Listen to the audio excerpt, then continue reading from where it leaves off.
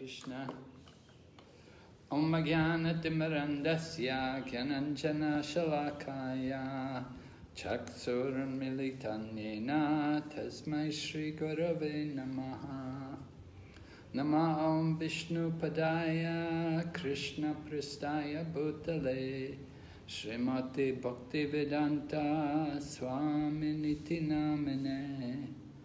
Namaste Saraswati Devi Gauravani Pracharine Nirvishesha Shunyavadi Paschatya Deshatarine Vanchakalpatarubhyascha Kripa Sindhu Bhayevacha Patitanam Pavanebhyo Vaishnavebhyo Namo Namaha.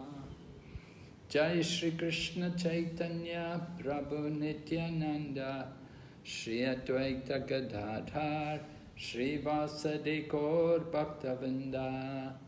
Hare Krishna Krishna Krishna Hare Hare Hare Rama Rama Rama Hare Hare. So welcome all the devotees to our Bhakti Sastri. Let me see. We're studying Bhagavad-Gita. Is everyone able to see the screen? Yes, Maharaj. Yes, Maharaj. Yes, Maharaj. All right. So we're on lesson number 7. Niskama Karma Yoga.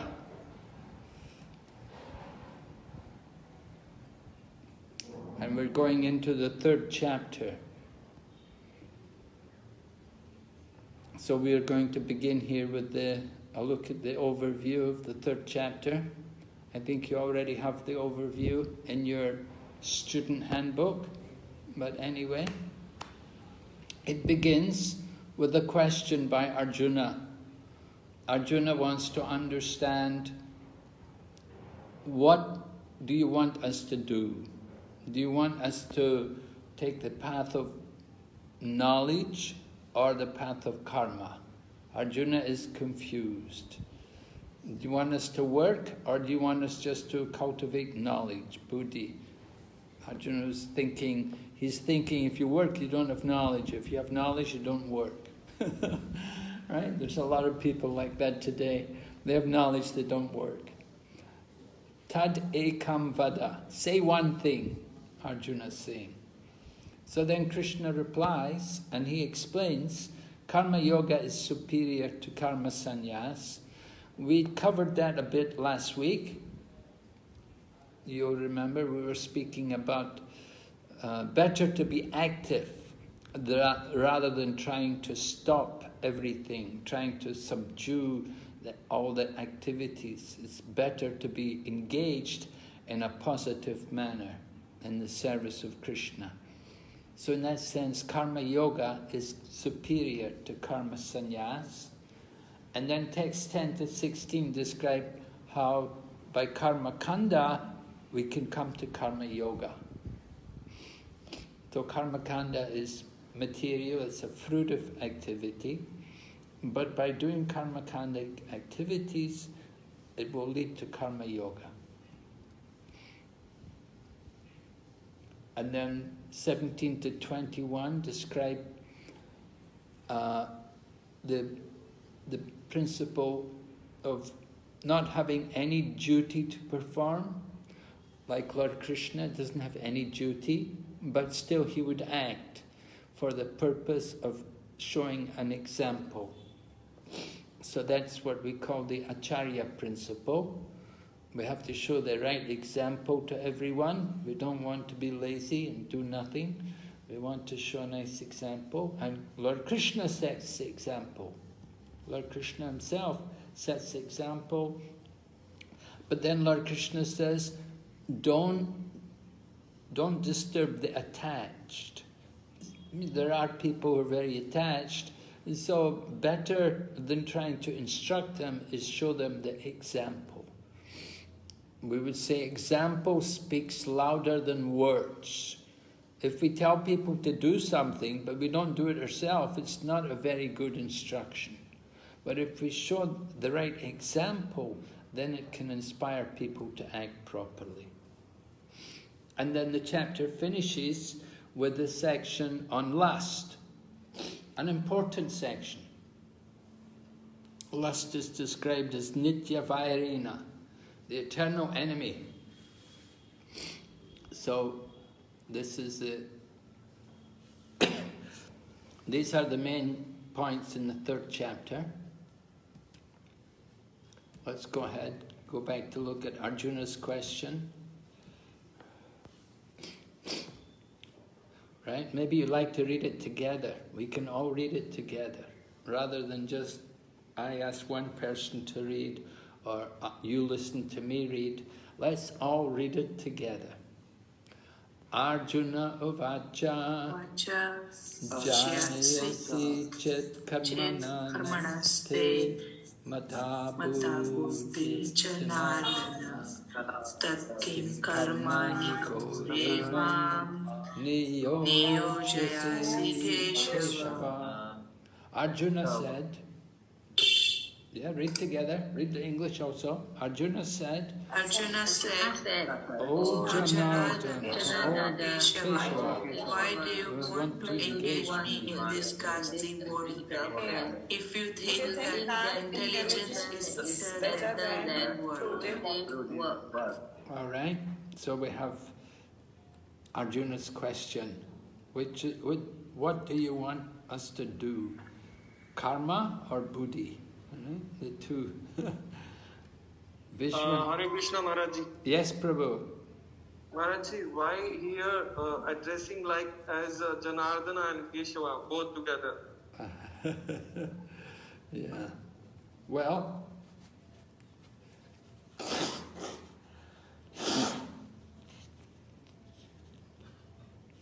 I don't know. I'll have to check and see what the acharyas say about that. Does Prabhupada comment in the purport? Is there any mention in the purport about it? There must be some reason. Janardan means Keshava means that he's superior to Shiva and Brahma. Arjuna is aware of Krishna's position. He's aware of Krishna's divinity. We see this coming out in different places.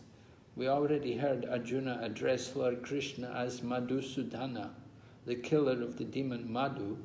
So, Madhu, that was a long time ago, right? There was many millions of years before Krishna appeared.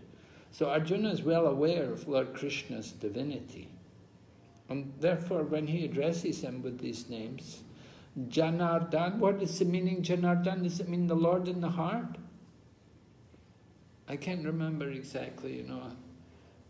I have to look in my scriptures. Let me see if I can open my... It is written in Gurujan Prabhu, surrender unto me, but I am forgetting this moment. Oh, I see. And you're forgetting, you're asking me. Janardana means the ultimate desire of an individual. The final desire of an individual is Krishna. So that is how Krishna is termed as Janardana. Okay.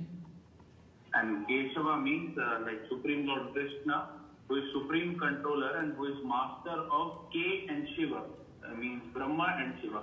Right, I knew that part, that he's master of Brahma and Shiva. Janardana meaning is one who bestows boons on one and all Jana, who bestows his boons on all of them. That's what is written. Oh, really? Okay.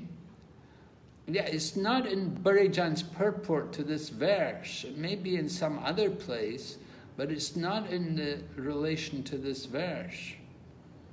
I just checked in the surrender unto me, and there's no mention. Yes, Maharaji, not in this verse, but another place, in another shaloka. Okay, Prabhu, thank you very much. And you said one who bestows blessings on everyone, is it?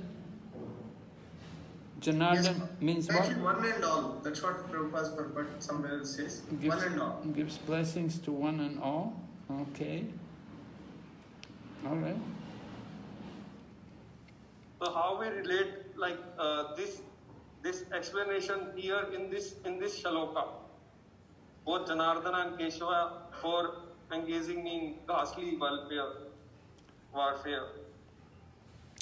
Well, Arjuna understands that Krishna has the answers to all of his questions because he's the Supreme Lord, so he knows everything. And so he can answer. And so he's addressing him as Janardana Keshava, indicating that he's aware of the divine position, the absolute position of Lord Krishna, and he wants to understand, why do you want to engage me in this ghastly warfare? To fight a war, it's not a very pleasant thing. Why would the Lord want that his devotees should take part in a war? Particularly when Arjuna is considering that he's heard from Krishna in the 2nd chapter, in his understanding was that Krishna was telling him that intelligence is better than fruitive work. Because, we'll see in a minute, that will be brought up. And so, you have questions. Remember, Arjuna accepted Lord Krishna as his spiritual master. So you have questions, you have doubts, you come before your spiritual teacher and you express your doubts. So Arjuna is taking the position of the disciple, and Lord Krishna is going to be the teacher and explain to him and answer to him. So it's proper that he is honoring Lord Krishna by calling him names like Janardana and Keshava. And remember, they're intimate friends, but at the same time, Arjuna has become the disciple. And he's confident that Krishna can give him the real knowledge to understand properly everything. Okay, here's Vishwanath Chakravarti's commentary on it. Vishwanath Chakravarti's commentary sometimes goes a little bit into it. You know, it may help us to understand a little bit. I'll just read it through. If fixed intelligence, buddhi, or bhakti, transcending the gunas, is superior, jayasi, then why do you engage me in this terrible action in the form of war? So these are Arjuna's words. O Janardana, by your order, you are causing pain, Ardana, to your own associates, Jana. It is also not possible to avoid following your order, O Keshava, controller of even Brahma and Shiva. Ka means Brahma, Isha means Shiva, and Va means Vayasi. You control. So this way, Vishwanath Chakravarti Thakur has paraphrased Arjuna's words, or Arjuna's doubt to Lord Krishna. Arjuna's confusion. Arjuna said, O Janardana, O Keshava, why do you want to engage me in this ghastly warfare if you think that intelligence is better than fruitive work? And then in the 2nd verse, my intelligence is bewildered by your equivocal instructions. Therefore, please tell me decisively, which will be most beneficial for me?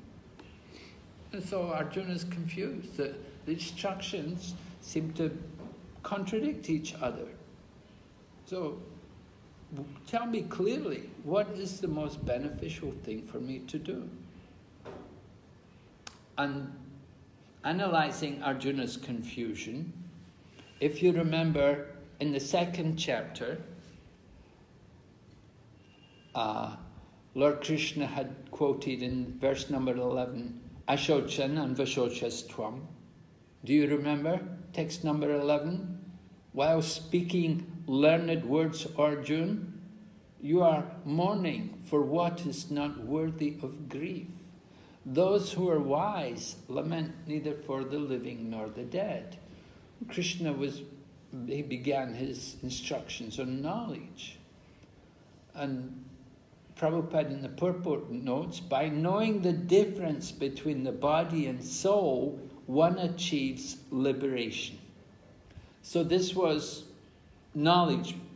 This was the platform of knowledge, which was introduced in the very beginning of Lord Krishna's instructions. But then, later on, if we go to text number 39 first, in relation to karma, it says, Esha te bihita sankhye. Karma yoga is a process to achieve liberation. And then in text 31, it says, Dharmyadidi yudashreyanyat kshatriyasya navidyate. Text number 31, it establishes the superiority of karma. So, it appears, contradictory, equivocal. Which is superior? Knowledge is superior or karma is superior? And then at the end of the chapter, remember at the end of the chapter, last week, we had the verse, Esha Brahmi Stiti Partha Nainam Prapya Vimuyati, which established the superiority of buddhi to karma. That buddhi yoga, or intelligence, was superior to even karma. So this way we want to understand Arjuna's confusion. Buddhi is superior to karma. Karma is superior, but you can also get liberation by knowledge. So, just analyzing a little bit here, the text number 3 of the 3rd chapter, we can see some differences. On one hand, you have the Sankhyaites. The Sankhyaites, they explain that consciousness comes about by combination of material elements. And they have that mood that the goal is to just control the senses, and ultimately everything is just one. So 261 says, Tani sarvani samyamya yukta asita matpara. Matpara, in relationship with me. One who restrains his senses, keeping them under full control. So, this is like a meditation on the impersonal Brahman. You restrain the senses, keeping them under control. And you should be situated in relationship with me. But we don't actually have any... The Sankhyaites, their idea, ultimately everything is Brahman. They're impersonalists at the best. So they meditate on the Brahman. So, but that is a pure consciousness. Then you have the karma yogis. Karma yogis, their consciousness is not so pure because, as quoted in text 31, there's no better engagement for you. Remember, Arjuna is a Kshatriya. What's the best engagement for him? Fighting on religious principles. So the understanding is that if you don't have pure consciousness, it can become pure by doing karma yoga. That Arjuna, if he's just fighting, maybe he's fighting thinking can go to the heavenly planets, opens the doors to, Swarga Dwaram Apavritam, right? Opens the doors to heaven. And so if the Kshatriya is fighting like that, but better than that is fighting according to religious principles. According to religious principles. This is karma yoga. You do it with detachment. So this is pure. So it's not pure in the beginning, but it can become pure. So two sides to it. And here we see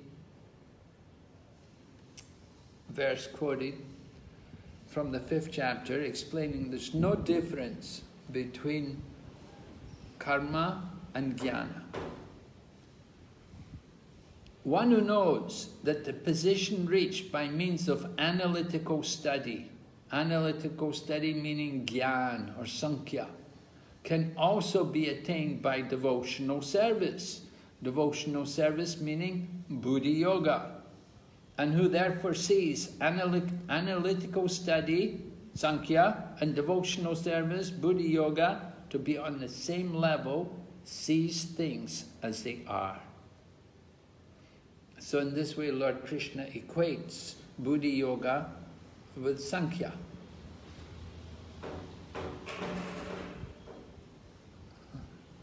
So, we want to hear from you. You know, Prabhupada often said, religion without philosophy, what did he call it? Religion without... Huh? Religion without philosophy is sentiment. Yes, religion without philosophy is sentiment, and philosophy without religion is... mental speculation. Right. So here, we said religion without philosophy can be fanaticism. It can be, if there's no proper philosophy.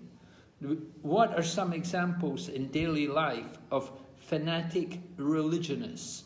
And we often hear people say, you're fanatics. And you know, as a Hare Krishna devotee, many times people would tell me I must be fanatic. Because we do things like shave our heads, and we wear these not Western clothes. We wear these things like dhotis and kurtas, and we go singing and dancing in the streets. So they say we are fanatics. What are some other examples of fanatics? So, someone... Maharaj, there is one particular organization where there is this gentleman, he wears some kind of turban, he has big beard, and he just laughs, and when somebody asks him question, he just beats around the bush. But people are attracted to the way he presents himself, good English, and all those kind of things. It's his presentation, but there is actually no philosophy. So people are just following him because he speaks very nice, he has got good fan following, and also it's not even a true religion, honestly. Oh yeah, I know who you mean. And sometimes he gets up and dances, right? Yeah, I know who you mean. I won't say his name. He is so bogus, he sometimes even speaks of Radha Krishna, and it just makes no sense what he talks at all. There is no sense at all. But still he has so many followers. The blind follow the blind. Yeah, he was so mad rush when he came to Melbourne, Maharaj, that his tickets were pre-booked, and just, yeah. He was so what? He was sold out when he came to Melbourne. Oh, he got a sold-out house, huh? Oh, what? Yeah, so many people like to come and hear him. Interesting, yeah. Okay, very good, Manaji, thank you. Anybody else? Give me an example of fanatics. I was reading, if you're keeping up with the news, right, you know, a lot of headlines about Taliban. And people claim they're very fanatical. We hear different things which they do, you know, like, you know, women, you know, their attitude towards women shouldn't work, which is actually not a bad thing. Many of their principles we would agree with. You know, things like women not going to work is actually not such a bad thing. It actually protects women. Although women may like to go to work, it's actually better for them to be at home and to take care of their families than to go off to work. But some things are fanatical, certainly, you know, that if a woman commits adultery, she can be stoned to death. Some of these things are quite extreme. So fanatic. There is a lot of fanaticism. Or we could say sentimentalism. That comes up later. How do we deal with such people? Fanatics. How do you deal with them? You just stay away from them, do you? Nobody's speaking. Yes, Maharaj. We should avoid them, as that's what annoys us. You just stay away from them. You don't argue with them. No point. Individual, it depends on the... Sorry? Depends on the individual? Maharaj, I was trying to say that depends upon the individual, like, you know, the level of fanatism or the level of mundane speculation the one is having. For example, you know, normally in India we have seen that during the Navratri festival, individuals who don't walk, who walk barefoot, so they don't wear slippers for those 9 days. And they don't eat meat and all these things for those 9 days only. And then they again, only from the 10th day, they again start doing all these nonsense things. So at least to those individuals, you know, their philosophy is without religion. Whatever they are doing is just mental speculation. So to them, at least we can try to give them what real knowledge is and what is the science behind everything. As Prabhupada said, you know, this is science. So we can give them this gyan, and if they are ready to accept, then we can try bringing them. Well, it's a bit like, you know, in Govardhan Leela, when Nanda Maharaj was doing Indra Yagya, Lord Krishna asked Nanda Maharaj, he said, is this shastric, or is it just some tradition which we have among our people? So often things like Navratri and like that, it's more the tradition that people do it, you know. Of course, it's not based on philosophy or Shastra or anything, but they have a tradition. They do it. Okay. What about the next part? Do we ourselves sometimes fall into a sentimental outlook on Krishna consciousness? Are we sentimental? What are the symptoms of such sentimentality? Now, we do see in the scripture, in the Chaitanya Charitamrita, when Sri Chaitanya Mahaprabhu was in Benares, he was chanting and dancing, and the Mayavadi sannyasis declared him to be a sentimentalist because he was simply singing and dancing and not studying Vedanta. And they said he's a sentimentalist and he doesn't know Vedanta. That was the accusation put against Sri Chaitanya Mahaprabhu. So, do we sometimes fall into that kind of sentimental outlook? Certainly we can do. As devotees, we can be sentimental. What are some symptoms of such sentimentality?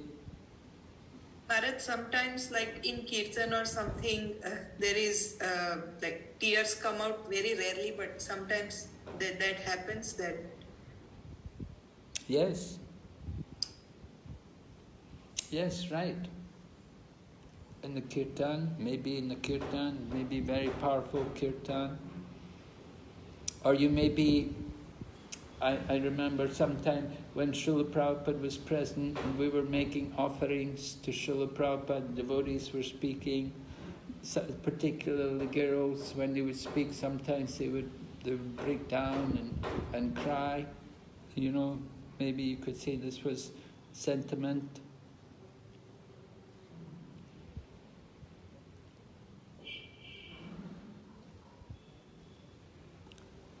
So certainly people consider, you know, sometimes our presentation of Krishna consciousness, singing and dancing, they think we must be also sentimentalists.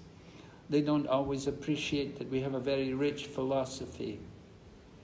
just as they did not appreciate Lord Chaitanya initially, but when they met Lord Chaitanya, then Lord Chaitanya could impress upon the Mayavadi sannyasis how we did have a very powerful philosophy. And he did impress on Prakashananda Saraswati and his followers the importance of chanting Hare Krishna, and that was the real conclusion of Vedanta.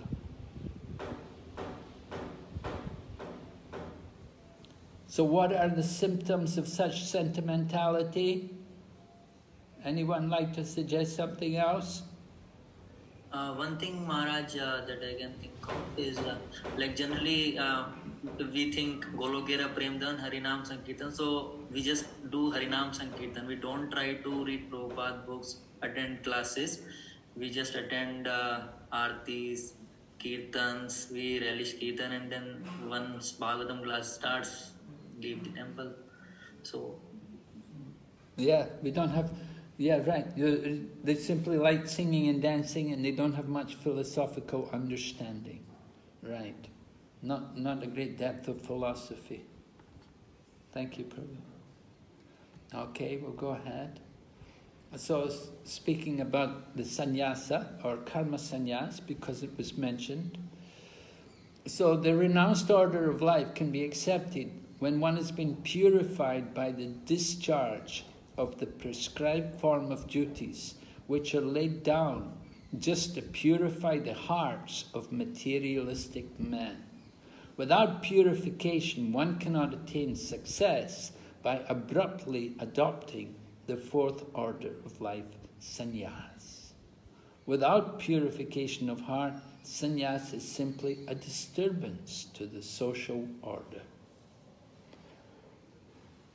So we have seen in our own Krishna consciousness movement, the Prabhupada would give sannyas to young men, and it would be very difficult for them to maintain the sannyas.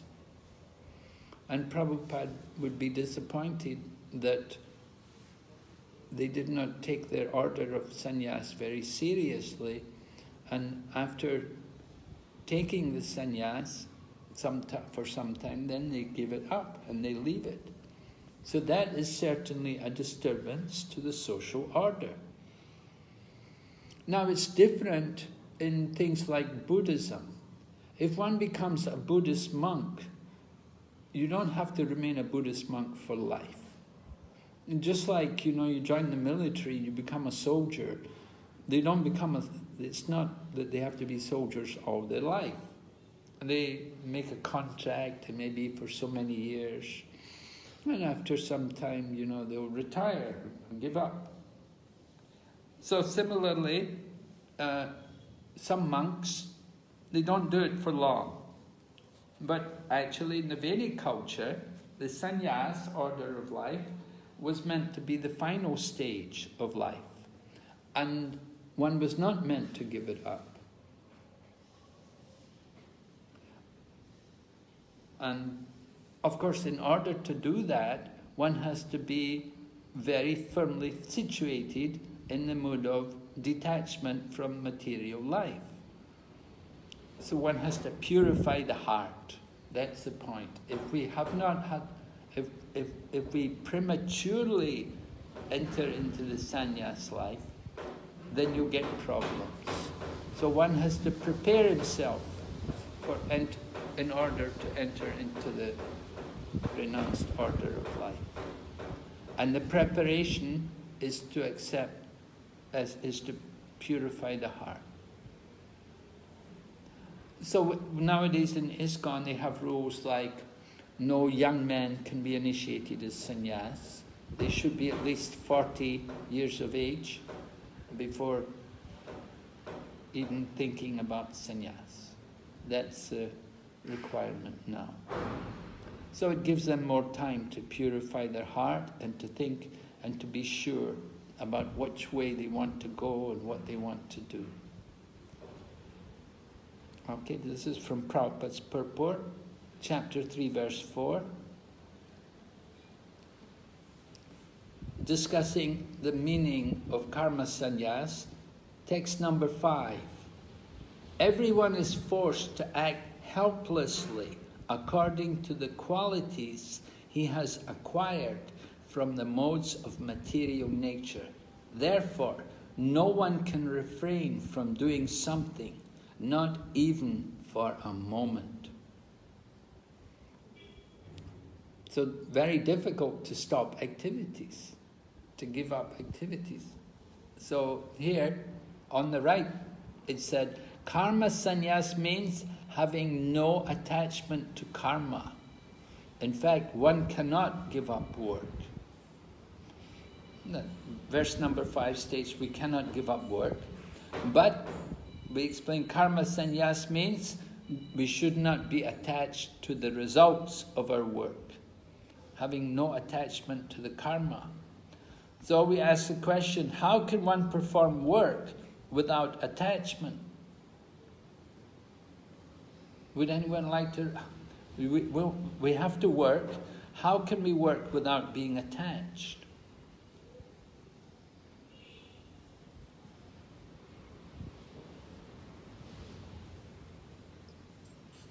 By the fruits, Maharaj, that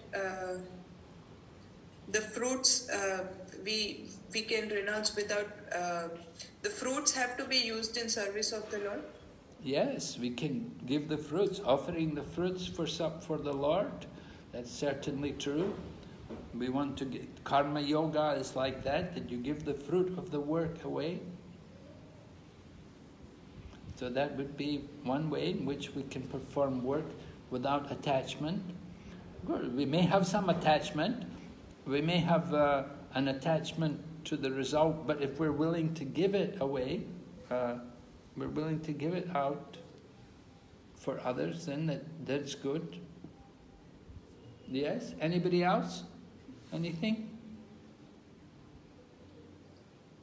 Certainly. Whereas we do work as a matter of duty or out of love, and not for the fruit of the activity. That is another way we can perform work without attachment to results or without attachment. But for the person we are serving, attachment to the person we are serving. You said out of duty or out of love? Both are different levels, Maharaj. One can perform work out of duty, or better is one can perform out of love. Love of the work? No, Maharaj. The Krishna, love of Krishna, or the subject whom we are trying to serve. Oh, you want to do everything for Krishna. Of course, that's the highest level, right? Yeah? And one has to perform work. So generally, find people, they like their work, they enjoy their work, and they work. So when they offer the results of their work, then that helps them to get detachment. But difficult for people just simply to stop work, not to work. Everybody's going to be active. They like to do things. They want to work. And it's hard for people in old age, when they get old, they don't know what to do. They don't know how to occupy themselves, what to do with their time. And we see older people, what they do, they will sit and they read newspapers and watch television, play cards, these different things, gambling. They have no real aim in life. So the Vedic system, the Vedic culture is very important for people. Prabhupada writes, in the times of Lord Krishna, there was one Dhritarashtra, but today there's a Dhritarashtra in everyone's home. In everyone's home, some old man is sitting there, waiting to die. And they don't want to get out of the house for just now. Of the two, work in devotional service is better than renunciation of work. So work in devotion is better than renunciation of work. As Prabhu said, love is higher than just simply renouncing the work or the fruit of the work, if we work in love. However, not everyone is genuine, is not worthy of the philosophy. If he is not following the principles of the philosophy, then his knowledge has no effect.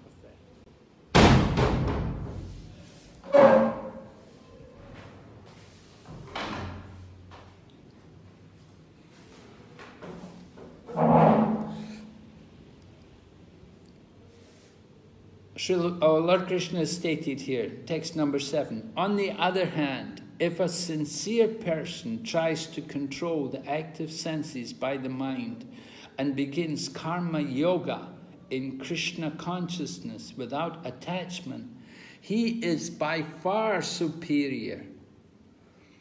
Right? He's working. He's superior. Although we may think that the jnani, he's in the position. Now, jnana yoga is above karma yoga. So we think the one who is in the position of jnana yoga, he's better than the karma yogi. Karma yogi, he doesn't have much knowledge. He just works. But we think the jnani yogi, he's the advanced person. He's got knowledge.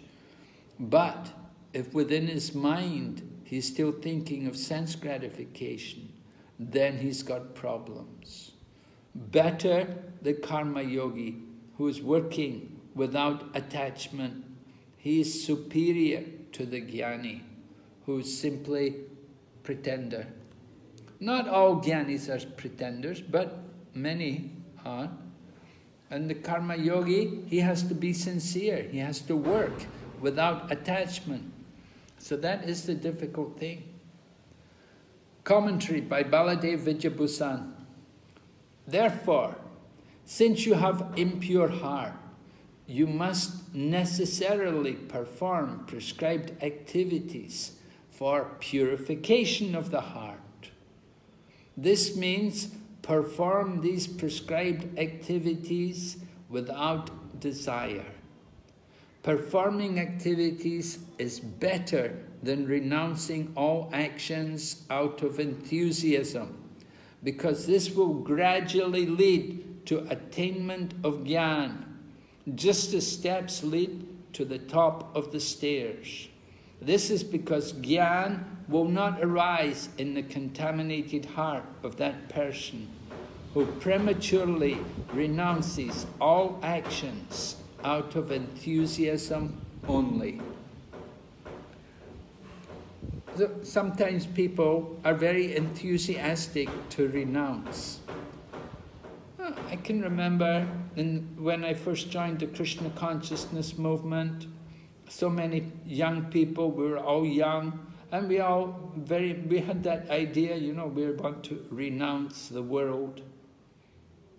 Of course, we were not at all qualified to renounce anything, because we had not purified the heart. But we had that enthusiasm, you know, the enthusiasm was there. The enthusiasm was there in the young men when they were taking sannyas. They were enthusiastic to take sannyas, you know. So enthusiasm is not the only qualification. It's a good qualification, but it's not enough to maintain that mood of renunciation. There has to be the purification of the heart. So, the comment Baladeva Vidyabhusan explains, performing activities is better than renouncing. Because by performing activities, we'll get purification and we will gradually develop knowledge. By doing karma yoga, we'll gradually develop knowledge. The example, just like steps lead to the top of the stairs. But the person who renounces prematurely, he's not going to develop knowledge because the heart is contaminated still. So he still has desires for material enjoyment. Baladeva Vijayabhusan continues, moreover, by renouncing all actions, you cannot even maintain your material body. Because he must maintain the body purified by sadhana as long as he lives. Even the jnani performs actions such as begging for food. But that begging is not to be done by you, a Kshatriya. In other words, Lord Krishna is speaking to Arjuna, and he's telling Arjuna, begging is not to be done by you, you're a Kshatriya, you cannot beg. Therefore, you should earn wealth and taxes by your prescribed duties, prescribed actions such as fighting and protecting the citizens and accomplishing your bodily maintenance. With that, you should search out your Atma. Alright, so this way Baladeva Vijayabhusan is explaining how one should perform prescribed duty and do whatever is necessary to maintain the body, and at the same time you have to search out the Atma, understand the self within the body. Okay? Going ahead, text number 9. An important verse, often quoted. Are we okay? Any questions so far? Yes, Maharaj, I have a question. Yes? So when you are saying like in the pure heart Gyan arises, so what type of Gyan is it? Like is it Atma Gyan, Brahma Gyan, Paramatma Gyan, Bhagavad Gyan? Like what type of Gyan is it which arises? Well, that will depend on the person. It will depend on that particular person and who is hearing from, who is guiding him. Okay. Yeah, you associate with the Mayavadis and you develop the impersonal Gyan, and you associate with devotees, you develop the Bhakti and Muli Sukriti, Bhakti Gyan. Okay. Knowledge which brings one to devotion. Everything will depend on who you're associating with, who you're hearing from, who's guiding you. Okay. Thank you, Maharaj. Yes. So text number 9 goes on, refuting the Sankhyaite philosophy. Sankhyites, that there's no God, everything is just combination of elements. So this verse describes work done as a sacrifice for Vishnu has to be performed. Otherwise, work causes bondage in this material world. Therefore, O son of Kunti, perform your prescribed duties for his satisfaction, and in that way you'll always remain free from bondage. So if we do our work as a sacrifice, a yajna for the pleasure of Vishnu, yajna vai Vishnu, then that will give us freedom. But if we just simply work for our own enjoyment, for our own sake, this is bondage. So the Sankhyaite, he is defeated because they say don't do yajna. They say no need to sacrifice. They say there's no God. They say there's no one to worship. Everything is just combinations of chemicals. Ultimately, everything is one. All right? So, referring to Vishwanath Chakravarti Thakur's commentary on this verse,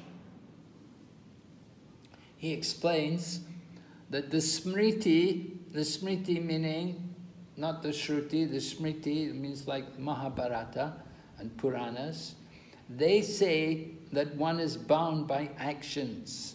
Therefore, I will become bound by performing actions.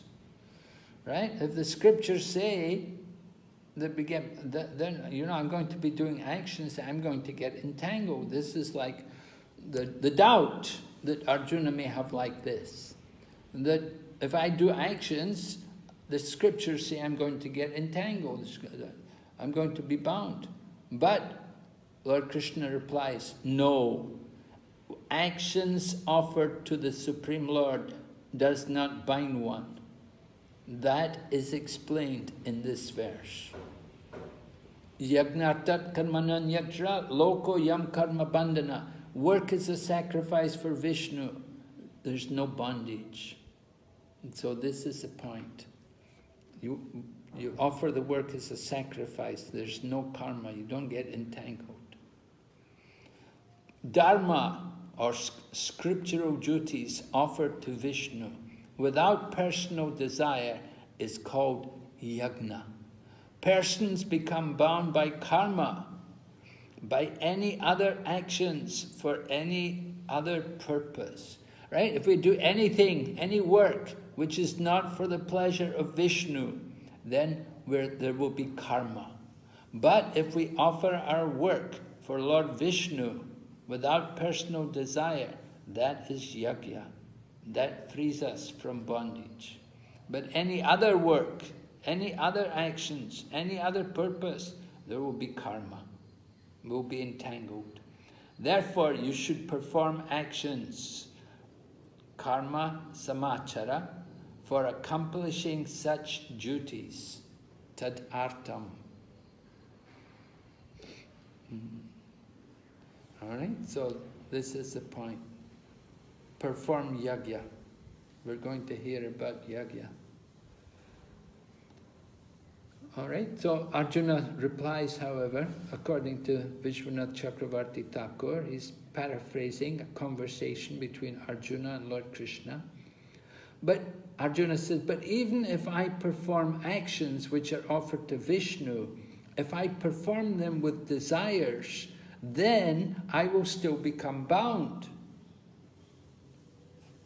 So, Krishna replies, one should become devoid of the desire for results. Yeah, you have to give up the desire for results. Mukta Sangha. And then we can quote this verse from Srimad Bhagavatam. Lord Krishna speaking to Uddhava from the 11th canto, 20th chapter. My dear Uddhava, a person who is situated in his prescribed duty, properly worshipping by Vedic sacrifices, but not desiring the fruitive result of such worship, will not go to the heavenly planets. Similarly, by not performing forbidden activities, he will not go to hell. So what kind of yoga is being described here? It says, if you properly worship, if you do your duty and you're doing Vedic sacrifices, and you don't desire the result, you won't go to the heavenly planets, right? So what kind of yoga is that? Maharaj, is it Nishkam Karma Yoga? Yes, very good, right. Nishkam Karma Yoga, right. Krishna is describing Nishkam Karma Yoga. Why wouldn't we want to go to the heavenly planets? Then Maharaji, you can say. Because Maharaj, from heavenly planets also we come down, like whoever goes to heavenly planets, there is a lot of enjoyment, but it's not free from birth, death, old age and disease. Okay, yeah. And why will people go to the heavenly planets? As you say, they'll go for enjoyment, sense gratification. Simply sense gratification is there in the heavenly planets. You don't want to go there for that. You don't want sense gratification. We're trying to give up sense gratification, get away from sense gratification. It's a waste of time. We're never satisfied with sense gratification. We will hear at the end of the 3rd chapter, lust burns like fire, is never satisfied. So we won't go to the heavenly planets. Karma Yogi doesn't want to go to heavenly planets, and by not performing forbidden activities, he will not go to hell either. He didn't do any forbidden activities, so he doesn't have to worry about going to hell. And he doesn't have to worry about going to heaven either. Because you go to heaven, you just simply waste your time. You stay there, you go to heaven, you stay there a long time, you have a long life, and you have a lot of sense gratification, and very easy to forget Krishna. You go there in that atmosphere, very sensual, and very difficult to remember Krishna. So devotees want to avoid that, right? And so this is Lord Krishna speaking to Uddhavan. We're explaining this in relation to this section of the Bhagavad-Gita. Okay? So next section, text 10 up to 16, describing Karma Kanda to Karma Yoga. Karma Kanda, described here, text number 10. In the beginning of creation, the Lord of all creatures sent forth generations of man and demigods, along with sacrifices for Vishnu, and blessed them by saying, "Be thou happy by this yajna, because its performance will bestow upon you everything desirable for living happily and achieving liberation." So this is Karma Kanda, right? It's performance. You're going to do yajna, you're going to do a sacrifice, and the result of the yajna will bestow upon you everything desirable for living happily and achieving liberation. Oh, sounds so nice, doesn't it? Oh yes, let's do this yajna, we'll be happy. So the Lord, listen, in the beginning of the creation, the men and demigods came, and they came along with sacrifice for Vishnu. Yajna vai Vishnu. There has to be that yajna. So regulated sense gratification leads to purification. The Vedic culture provides a system by which the materially attached person can satisfy his material desires, yet gradually become purified. Right? Can you think of anything? Can you give me some examples how the Vedic culture provides a system so that the materially attached person can satisfy his material desires and yet gradually become purified? Give some examples. One is eating meat, Maharaj. Like if someone is very materialistic and wants to eat meat, so the Vedas tell the procedure how they can eat meat. They have to wait for a certain duration and some procedure. So because of which their tendency to eat meat keeps on reducing. Yes, what do you have to do if you want to eat meat? I think they have to wait for Amavasya, and then in the eye of the like whoever they want to eat, they have to say Mam Saha, like today I am killing you, tomorrow you can kill me, and slowly they get purified. Yes, they can take an animal like a goat, and they take it before the goddess Kali on the dark moon night. The dark moon night means once in a month. Not every day, but once in a month. They can go before the goddess Kali with the goat, and they tell the goat, as you said, I'm killing you, in the future you can kill me. And in this way the man can eat the meat of the goat. But the understanding is, in the future the goat will come, and the goat will have a human form, and the man will be a goat, and he will be killed. So that's one example. Any other examples? Of course, householder life is like that. Materially attached person, they get married into family life, and they can satisfy their material desires and at the same time become purified. Householder life is a responsibility. And with that responsibility, people become purified. So it's actually a part of the Vedic culture that you get trained first of all in brahmachari life, and then you enter into household grihastha ashram, and with controlled mind and senses, one can become purified. So the whole Vedic culture is meant for purification. Yes? Anybody else? Any other examples? Maharaj, worshipping Saraswati for getting knowledge, something like. Okay, yes. The worshipping of the different demigods, that they can satisfy our material desires, but at the same time, we'll understand that the results of their worship is limited and temporary. And we will go on to want to understand how can we get eternal benefit? What do we need to do to get eternal benefit? So this is a purification. You follow the Vedic culture and you'll get purified.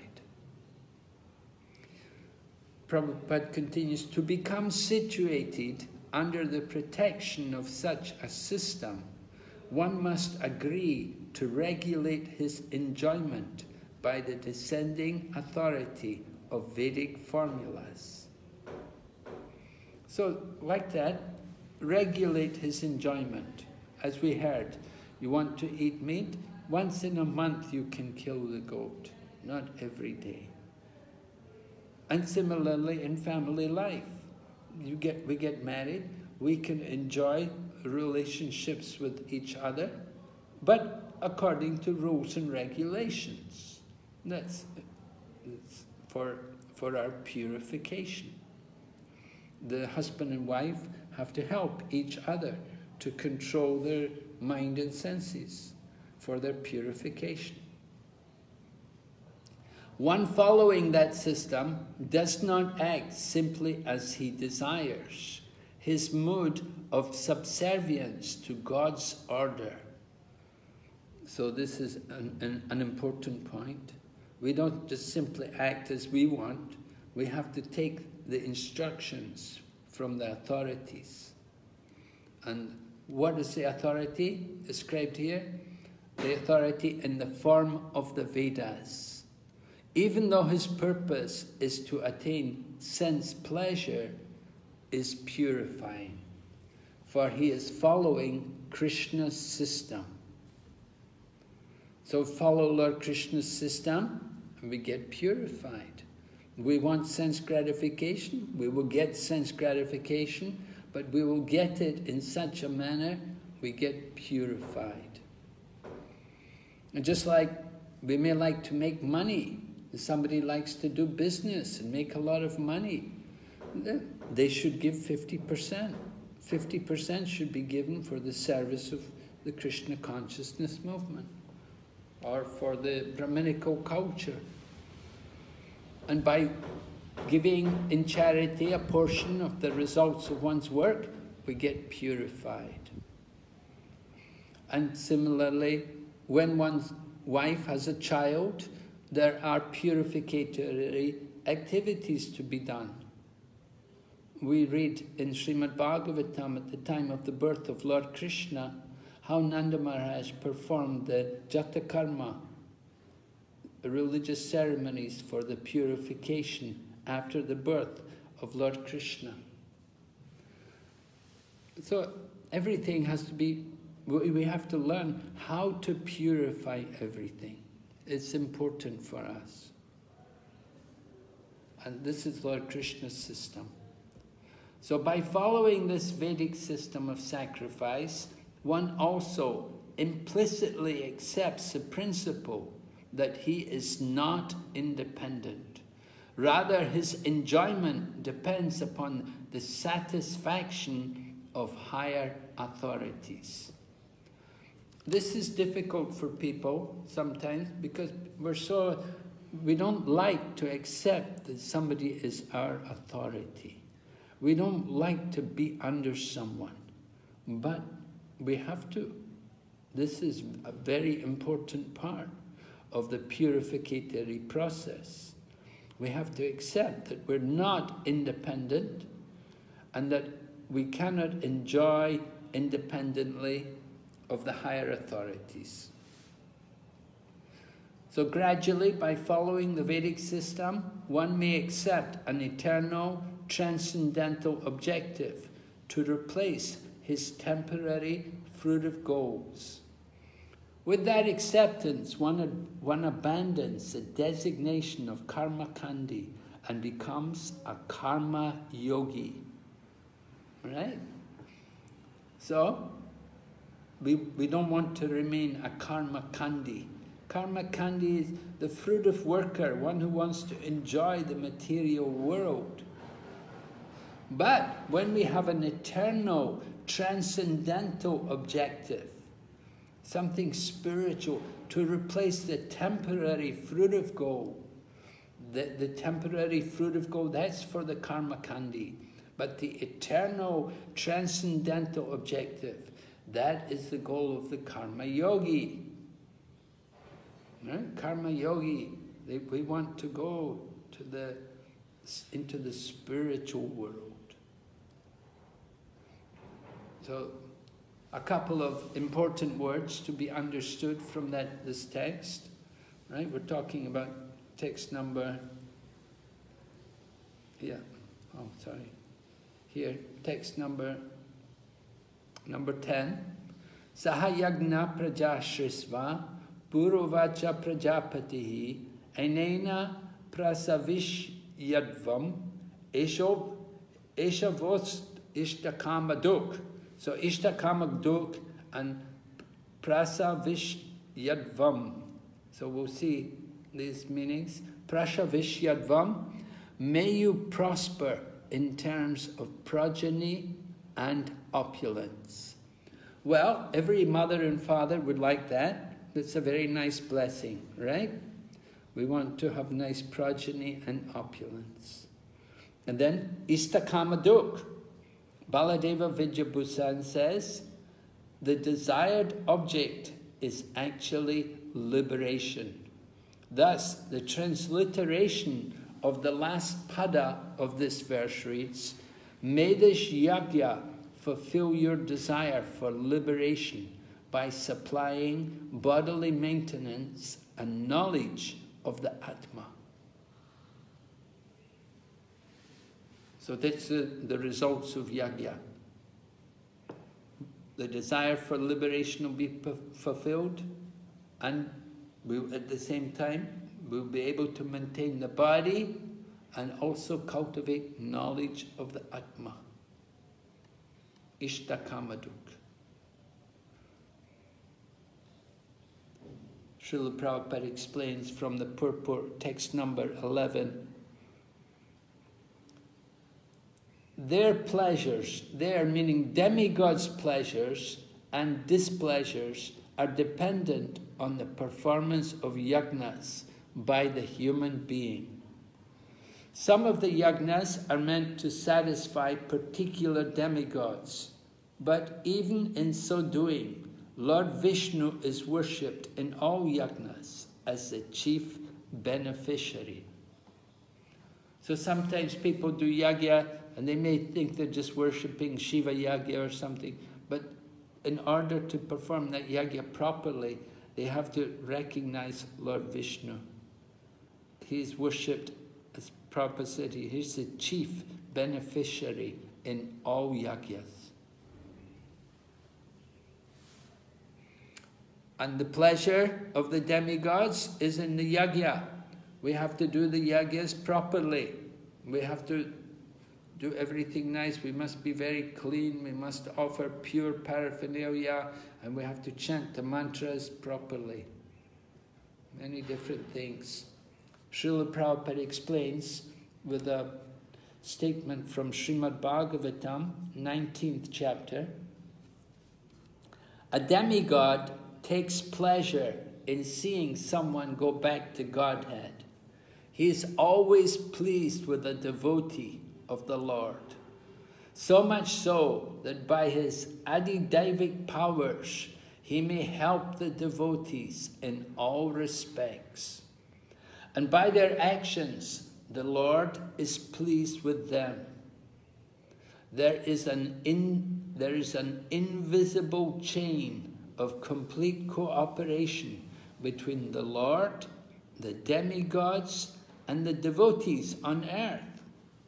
When Maharaj Parikshit decided to sit and hear Srimad Bhagavatam, the demigods were pleased and showered flowers on him.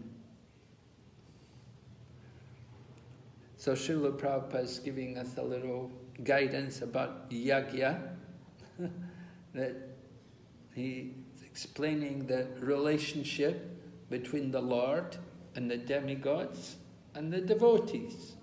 The devotees are on earth, we're doing the yajna, and we have to please the demigods and the Supreme Lord.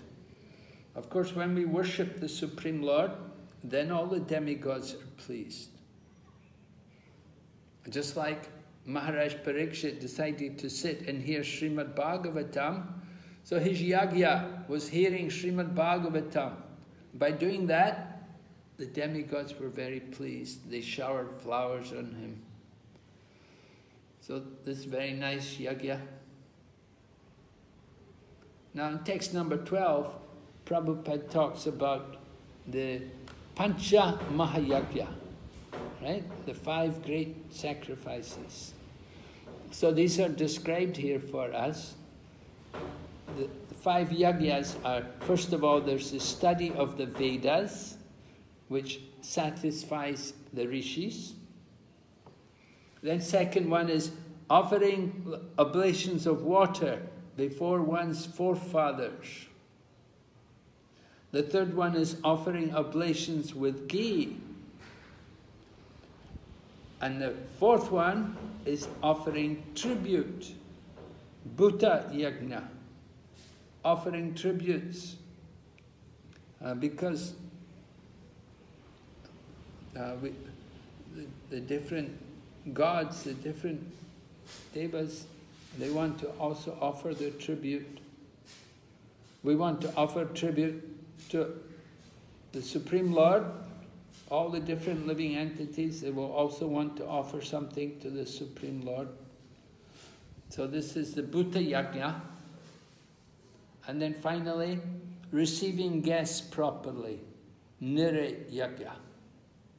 So guests come, they have to be properly respected. We consider them like, when a guest comes without invitation, he's considered like a demigod.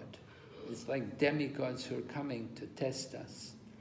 There are many leelas like that, where the demigods come to test a devotee. So when Prabhupada talks about the Pancha Mahayajna, is referring to these 5 different yajnas. The study of the Vedas, then the offering of water to the forefathers, offering of oblations with ghee, then offering tribute, and then receiving the guests properly. These are the 5 sacrifices.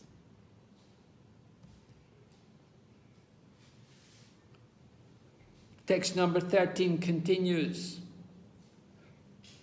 in relation to offering food to the Lord. Devotees of the Lord are released from all kinds of sin because they eat food which is offered first for sacrifice. Others who prepare food for personal sense enjoyment verily eat only sin.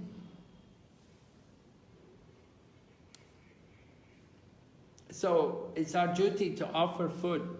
Whatever we eat, it should be offered to Krishna. First offered in sacrifice. How do we offer the food in sacrifice? Just simply by reciting prayers. We must wash the food and then place the food on a suitable plate and place it in front of our deities or photographs as we may have. Put, in other words, on our temple altar.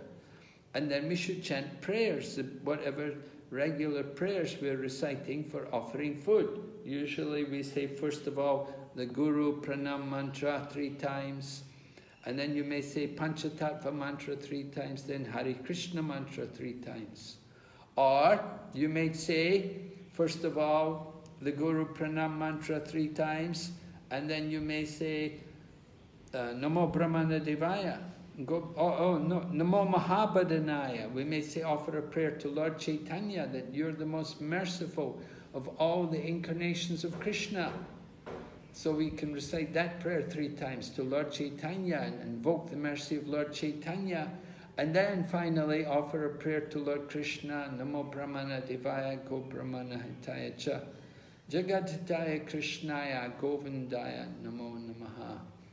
So these prayers are very special, very dear to Lord Krishna, and we can recite them when we're offering food. The purpose in reciting the prayers is we want to attract Lord Krishna to come and eat. It's very important, therefore, that we have the right mood, that when we offer the food, we must be clean and pure. And then we have to chant the prayers with a genuine desire that Lord Krishna will come and eat. So everything depends on the mood of the person making the offering, and also the cook is very important. If one is doing cooking, he must be very pure and clean. Otherwise, when the food is offered, the Lord knows it, and He will complain, and He will say, this food is not good. This food should never have been offered. The Lord can speak, and He will speak to His devotees and tell them if He doesn't like the food we're offering to Him. So we have to be very careful. So this is, we do this sacrifice, make a yagya. However, others who prepare food for personal sense enjoyment, these are they may be jnanis, they may be big yogis, but they just eat only sin. They don't offer their food. These the big jnanis, the big yogis, you won't see them offering food. So they just eat some sin. All right? We'll go ahead. The Pancha Suna. Hare Krishna Maharaj. Yes. Maharaj, I was in Haridwar a few days back, and I saw people donating food to poor, but it was like non-offered and onion garlic, included onion garlic. So will it be like will be considered in donation, or will be considered in pious work? Or I think, so when I was looking at them, I was just thinking that they are simply distributing sins among poor people, more sins to other people and also on themselves. So is this the correct interpretation, or it will be considered like into donation part also?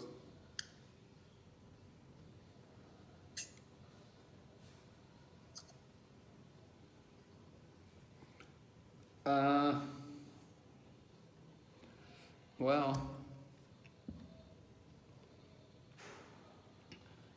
you're saying people are giving food. Yes, Maharaji. But it's not offered. Yes, Maharaji. So they're giving karma.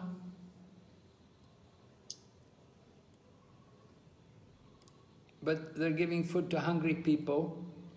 So they have the mood of trying to help unfortunate people. So there's some good karma and there's some bad karma there. Ultimately, it's... is it vegetarian food?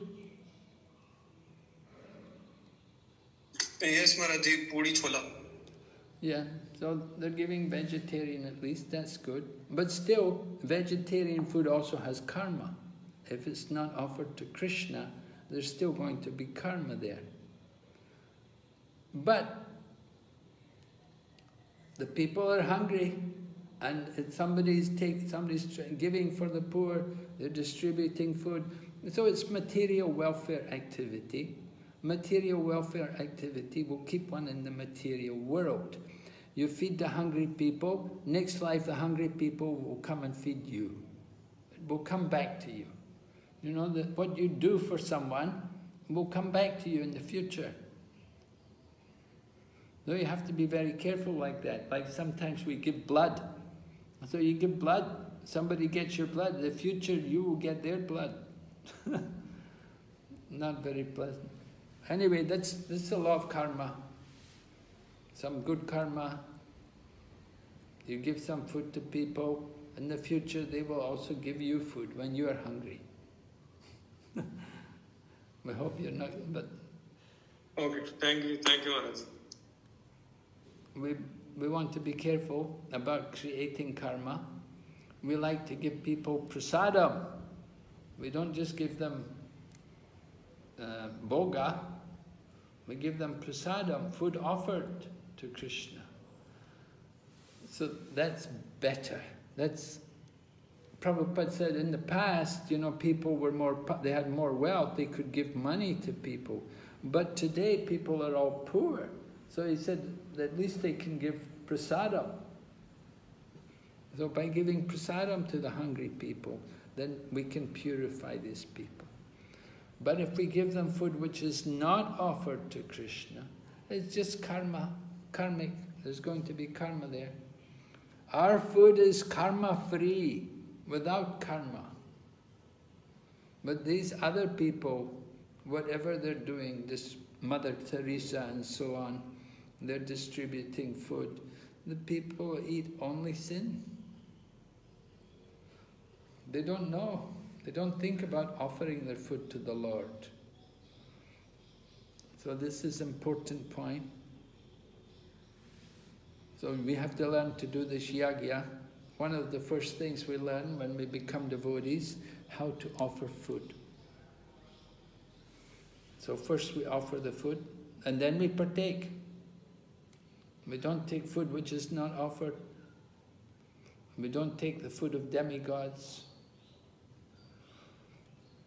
It may be offered even in the mind. That's okay. You can do that.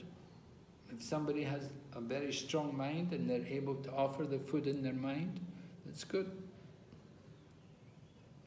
Maharajji, but food offered to demigod is also the offered one, is not non-offered. That is also like demigods are also the branch of Supreme Personality, and why it is not considered as offered? Well, you offer food to the demigods. You see, Bharat Maharaj, he would offer... Why I'm asking is like being in Grihastha. Sometimes we receive prasad which was offered to demigods. So the only thing that that the clarity here needed is that whether we should accept or we should eat or we should simply deny taking that. But I think that because whenever the situation arises, I only think that it will be offense to a Vaishnava, because demigods are the like Vaishnavas. Wouldn't it be counted as a Vaishnava aparad? No, it's not Vaishnava aparad. Rather, it's the instruction of the spiritual master that we don't accept the prasadam of the demigods. Right? You have to consider the order of the spiritual master. So Srila Prabhupada, not only Srila Prabhupada, but the previous acharyas, they all say, we don't accept the prasad of the demigods. We can take the prasad of the demigods if it was initially Krishna or Vishnu prasadam, and then it was offered to the demigods, then we can take it. But we don't take what is offered directly to the demigods without first offering to Vishnu. Thank you, Maharaj. It was very important. In our daily life, we experience like very frequent. Yes, problems may be there. You just have to explain to people that we are Vaishnav, and as Vaishnavas, we only take Vishnu Prasadam. You have your Deva Prasadam, but we are Vaishnavas, and we take Vishnu Prasadam. So you have to politely explain to people like that thank you very much, but we take Vishnu Prasad. Thank you, Dad. Now, somebody was saying to me last week or somewhere, anyway, somebody said they wanted to offer the demigod prasadam to Krishna. And they said, in my mind, I want to offer to Krishna the demigod prasadam. I said, that's ridiculous. We don't offer the demigod prasadam to Krishna. We offer Krishna prasadam to the demigods. And she said, well, in my mind.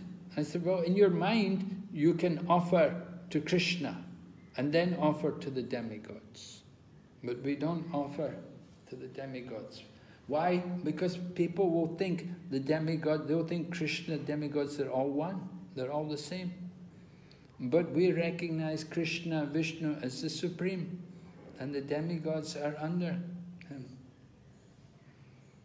So the proper sacrifice is for the pleasure of Vishnu. We eat food offered to Vishnu, and we don't prepare. Otherwise, it's just simply food for personal sense enjoyment. And they eat only sin. And of course, you could say, well, demigods is not just for personal sense enjoyment. But generally, you see these people who are worshipping demigods, generally they're all Mayavadi. They have the impersonal idea. They think ultimately it's all one. There's no difference. So these people are actually offenders to Lord Vishnu. And because Lord Vishnu is the supreme. And if they're offering to other gods, then it's an offense. They're the offenders. So we shouldn't take their food. Of course, we have to be polite, explain to them. Okay, going ahead. Then something called Panchasuni is mentioned there. Panchasuni, the different items, the pestle, grinder, oven, water pot and broom. These are the 5 working instruments when used in a place. Living entities are slaughtered. Not very pleasant, right? Living entities are slaughtered. So, here's a little exercise for you. From the sections, verses and purports, how would you explain to a modern audience the existence and position of demigods, the meaning of yajna or sacrifice, and its relevance for human society? How many people do we have in the class today? 13, Maharaj. Okay, so we have to divide the class. How will we do it? Groups of 4. Okay. One group of 5.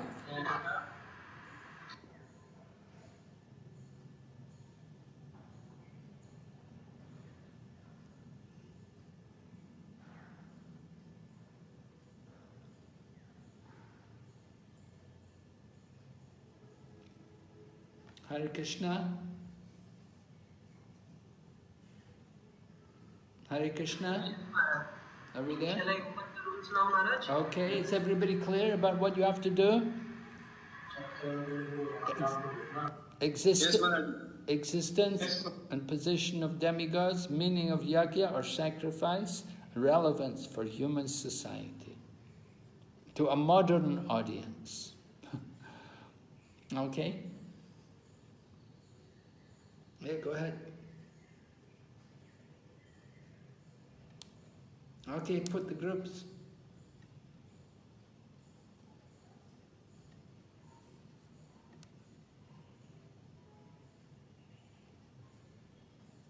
Partha Pran Prabhu ki jai.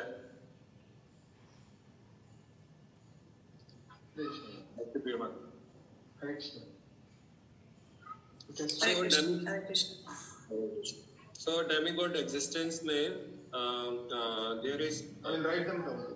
We have read in Esopanishad, verse number 12, where it is stated that if we worship demigods, then we will go to heaven. But on the if we read Bhagavad-Gita 9.26, I think, and Srimad Bhagavatam, then there is explanation that one who Recording in progress.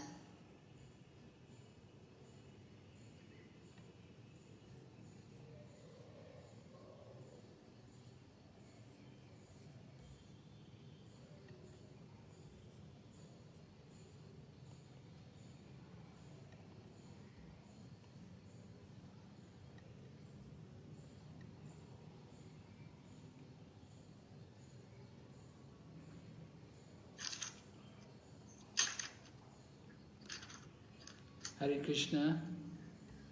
Hare Krishna Maharaj. Hare Krishna Maharaj. Hare Krishna.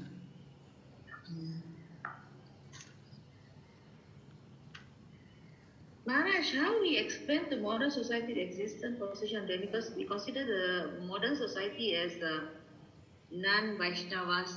Right, that's the point.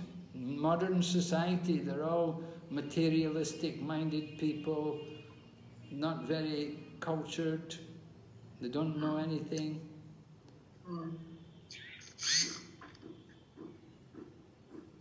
Okay. Can we use existing example, Maharaj? Yes. Like using how a government is like governed by some personals, like we have Prime Minister, King, we have those ministers who are working under them. Can we like explain in that way how, I mean, for those non-devotees, we can explain to them in that way? Yeah, that's good. Yeah, nice. Can that be like an example of how we can explain? So one simple example that Prabhupada and other senior disciples used to give, that there is no point in watering the branches of a plant. It's better to give water to the root of a plant.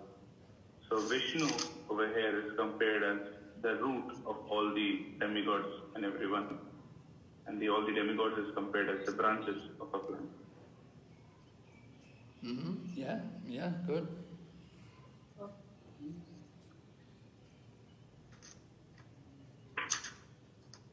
And what about yajna and sacrifice?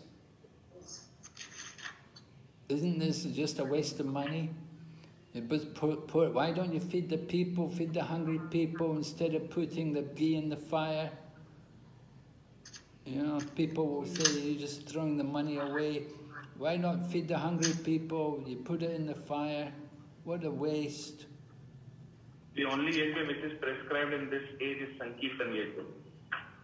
So, if one is performing Sankirtan yajna, then it is good.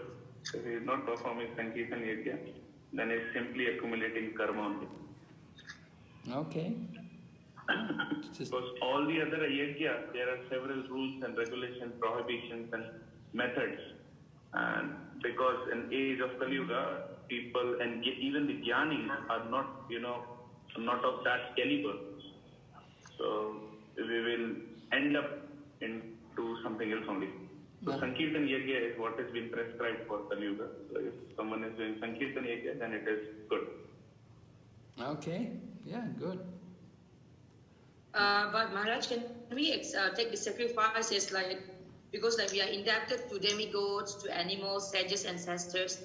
That is why we are doing this kind of sacrifice and rituals. Can we accept in that way? We're doing the sacrifice for the pleasure of the demigods? Yeah, if we are indebted to for those demigods and all that, right? This is why we are doing some sacrifice, like for rain, they will go for Indra and all that. They will do the sacrifice for that kind of purposes. Yeah, well, some people maybe. Sorry, Maharaj? We don't want to encourage people in karma kandi activities, you know. Okay, we don't want to touch. If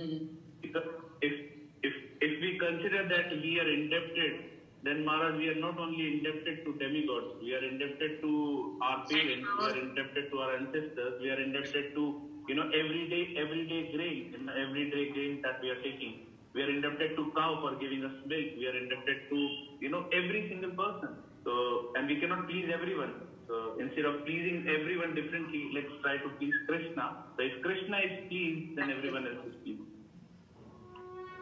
Yeah. Yeah. Okay. So can the conclusion be like we are doing this sacrifice by chanting the holy name? We will just fulfill all the sacrifice that we don't have to do for demigods, sages, animals, ancestors, and all that. We just simply do our Harinam Sankirtan and just pay. We don't have to pay them personally all the sacrifices. Does it count, Maharaj? Yeah, that's good. You're right. Yeah. We don't have to try to please everyone. We have to please Krishna. You please Krishna, then everyone's pleased. Recording in progress.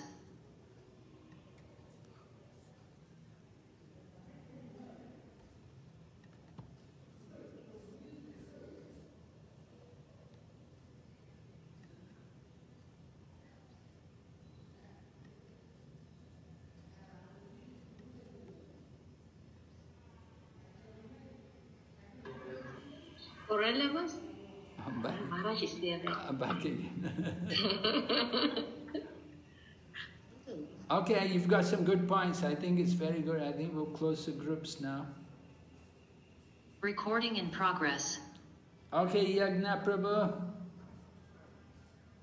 Yagna. We can close the groups, Prabhu. Okay, Maharaj.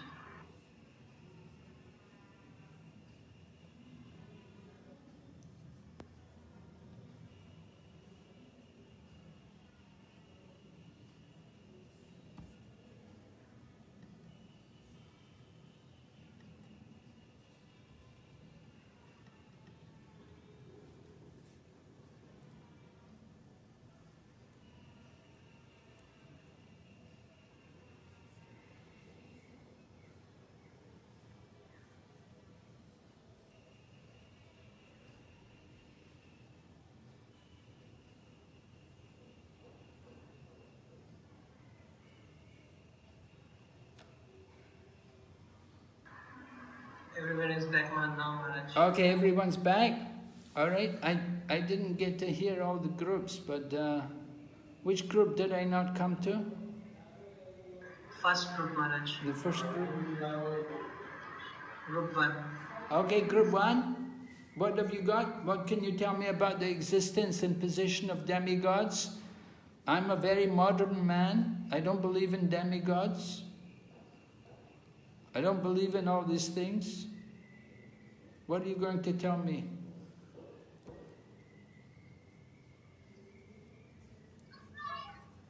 Not hearing anything.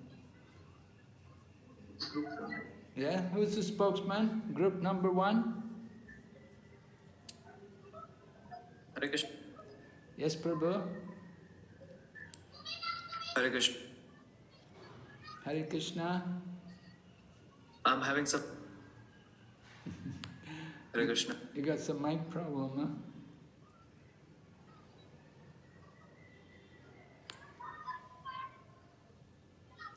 Yes? Maybe somebody else has to speak. If you have a mic problem, someone else can do it. Hare Krishna Maharaj. Yes, Hare Krishna Maharaji.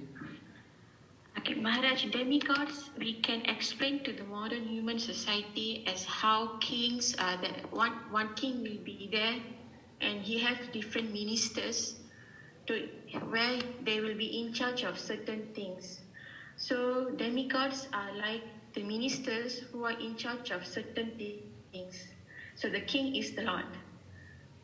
So we can explain like that to the humans now for the current modern human.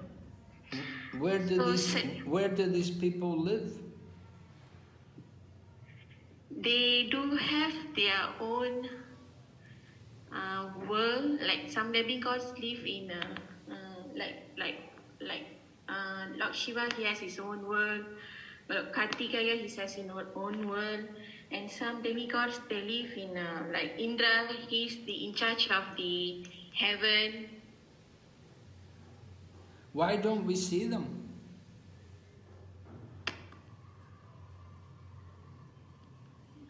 Because they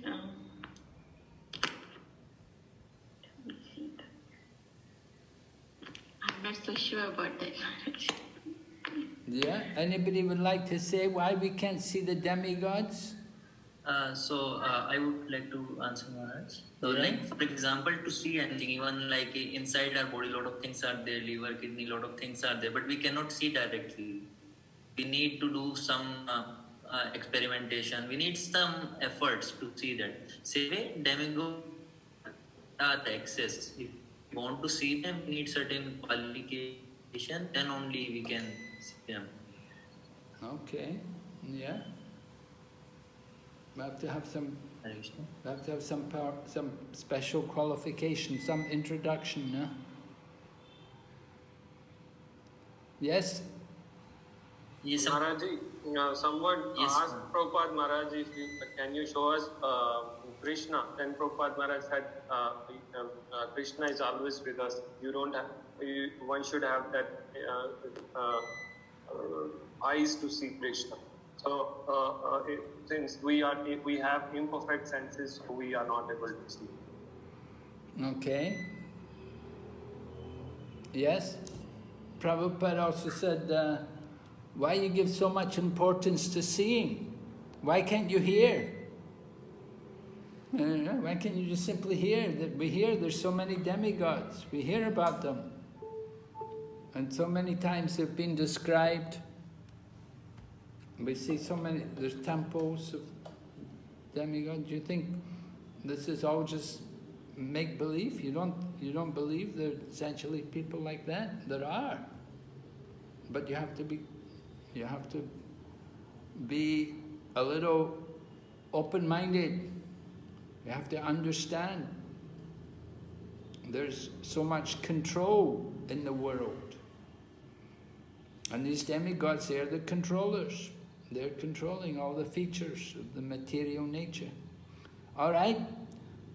So, Tulsi Krishna Priya Maharaji, what about the meaning of yagya and sacrifice?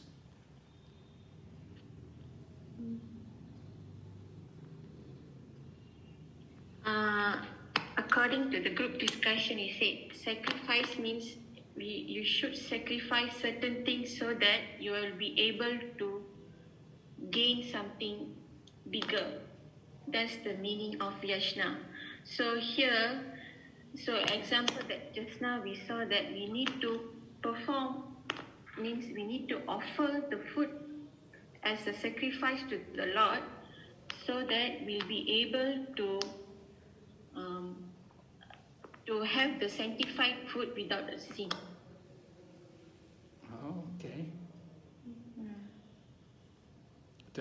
We need to offer the food to the Lord so we can have sanctified food for our own self. Will purify us. Right? Yes. Yes, Maharaj. No, will purify. No, okay. Yeah, that's nice. Yes, anybody else? The relevance of this sacrifice for human society? Maharaj, according to Prabhupada's purport, chapter 3:14, Prabhupada, here it says that sacrifice is needed so that the rain will be there. When there's the rain, the food grains will grow, so that it will be, so that the body will be maintained. So that's the aim of sacrifice, according to purport of 3:14. So the meaning is the meaning of sacrifice is for the gain of the body, for the development. No, I mean the relevance for human society. Yes? What is it then?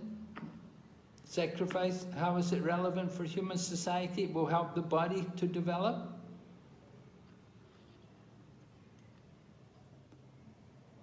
I'm sorry, could you just repeat again? When we do sacrifices, yajnas, so we will have rains. Yeah. When we have rains, so the food grains will grow. Yes. When the food grains grow, the bodies will be maintained. That's the relevance. Okay, so for the maintenance of the body, we have to have food grains, and to get food grains, we have to have rain, and to get rain, there has to be well, you know, I never did any yagya, but it's raining. Because our main Kali Yuga, Lord Chaitanya said, the yagya for Kali Yuga is Harinam Sankirtan. So when we chant, automatically there's rain. When there's rain, there's food grains in the body. Okay. So when we chant, yeah, very good. All right, thank you very much. We'll go ahead. Let's read a little bit here. The power of Bhagavad Prasad. This is from text number 14. When there is an epidemic disease, this is very relevant for us here today. When there is an epidemic disease, an antiseptic vaccine protects a person from the attack of such an epidemic. Similarly, food offered to Lord Vishnu and then taken by us makes us sufficiently resistant to material affection. And one who is accustomed to this practice is called a devotee of the Lord. Therefore, a person in Krishna consciousness who eats only food offered to Krishna can counteract all reactions of past material infections, which are impediments to the progress of self-realization. So beautiful statement by Srila Prabhupada. We just have to eat food offered to Krishna, then we can overcome all the reactions of the past infections. All the material infections can be removed by prasadam. This is the real vaccine for the epidemic. Take Krishna prasadam. So text 14, here's the verse which we've been speaking about. All living bodies subsist on food grains, which are produced by rain. Rains are produced by performance of yagya, and yagya is born of prescribed duties. So, importance of yagya described here. So, karma kanda leads to karma yoga. Lord Vishnu is worshipped in all yagyas as the chief beneficiary. Right? When we're chanting Hare Krishna, we're also worshipping Lord Vishnu. Lord Vishnu is not different from Lord Krishna. The all-pervading transcendence is eternally situated in acts of sacrifice. Text number 15. The all-pervading transcendence, meaning the Supreme Lord, Vishnu. He is situated in acts. So that yagya, that fire sacrifice that you see in the illustration, that is actually the mouth of Lord Vishnu. And when we offer the food grains, when we offer the ghee and the food grains into the fire, we're actually offering them into the mouth of Lord Vishnu. And when Lord Vishnu is satisfied, then everyone, all living entities are satisfied. Right? Do you believe? Maharaj, I have a question here. Yes? So, here we are saying that various demigods are in charge of the material universe, and when the Lord created both men and the demigods, he said perform yagya. So the yajnas performed are for satisfaction of the demigods, but ultimately Lord is pleased. So how do we understand that? I mean, because if the Lord is to be ultimately pleased, then why don't we offer directly to the God? Why there is advice of the via medium? Well, where does it say that we have to offer to the demigods? Because it said in the one of the purports that we read that if we just take and we don't give, then we are thief only. I will exactly come.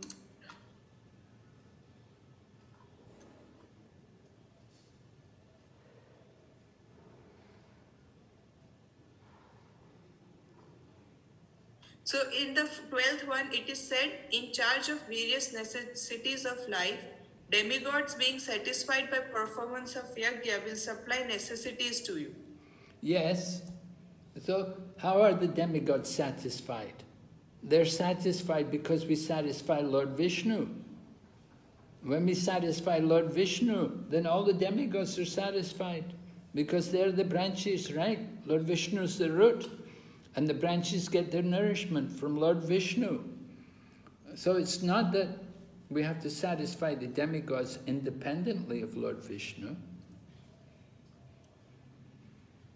Right? They're not independent of Lord Vishnu.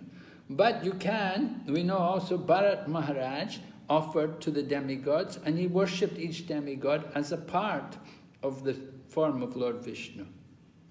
Just like we know the different, for example, the sun planet, the sun is like the eye of the Lord, and the lower planets are like the feet of the Lord, and the higher planets are the head of the Lord. The different parts of the universe are all related to different parts of the Supreme Lord. So the different demigods, they're also situated within the form of the Lord. And they represent a part of the body of the Lord. So when Bharat Maharaj was worshipping the different demigods, he considered the demigods in that way. He didn't consider them as the Supreme, but he considered them as a part of the Supreme Lord. So it depends on how one is actually worshipping these demigods. You see, if somebody's worshipping the demigods and thinking, He's supreme, this one, or they're all one, they're all the same, then that's not good. But we can worship, simply we worship Lord Vishnu or Lord Krishna, and we satisfy all the demigods. Right? Thank you, Maharaj. Yes. Yeah. All right, from Srila Prabhupada's purport of 316. The Mamonist philosophy of work very hard and enjoy sense gratification is condemned herein by the Lord.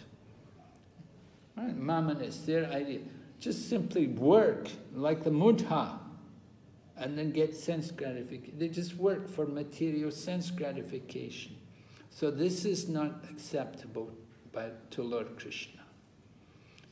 Therefore, for those who want to enjoy this material world, the above-mentioned cycle of performing yajnas is absolutely necessary. There is no necessity of rigidly following the performances of the prescribed yajnas for the transcendentalists who are above vice and virtue. But those who are engaged in sense gratification require purification by the above-mentioned cycle of yajnic performances. All right? So, people want to enjoy the material world, then they can enjoy by doing yajna. This is the proper way to enjoy the material world. You do it through sacrifices, by satisfying the Supreme Lord, then you can enjoy. But there's no need to do the different yajnas for the pleasure of the demigods. There's no necessity rigidly following the performances of the prescribed yagyas for the transcendentalists. You see, we are transcendentalists. We are the bhaktas, we are the transcendentalists. So we are above these things. But for people who are engaged in sense gratification, they require purification. They have to do the yagya performance. Of course, we use, as you were saying, yagya, sankirtan. But we also do that. Of course, although we're transcendentalists, it doesn't mean we don't do anything. We have to perform, engage in sankirtan for the pleasure of the Lord. But for people whose motive is simply sense gratification, then it's very important they have to do yagya. And who can do yagya? You need the transcendentalists to do the yagya. But we don't have to rigidly do all these yagyas, because we're doing everything for the pleasure of Vishnu. Other materialists, they're engaged in these sinful activities, some good, some pious, some sinful. But devotees transcendental to pious and sin. The devotees on the transcendental platform, it's all for the pleasure of Krishna. So we don't need to do all these yagyas. We simply work for Krishna, everything for Krishna. So this is niskam karma, to set the example. Even kings such as Janaka attained perfection solely by performance of prescribed duties. Therefore, just for the sake of educating the people in general, you should perform your work.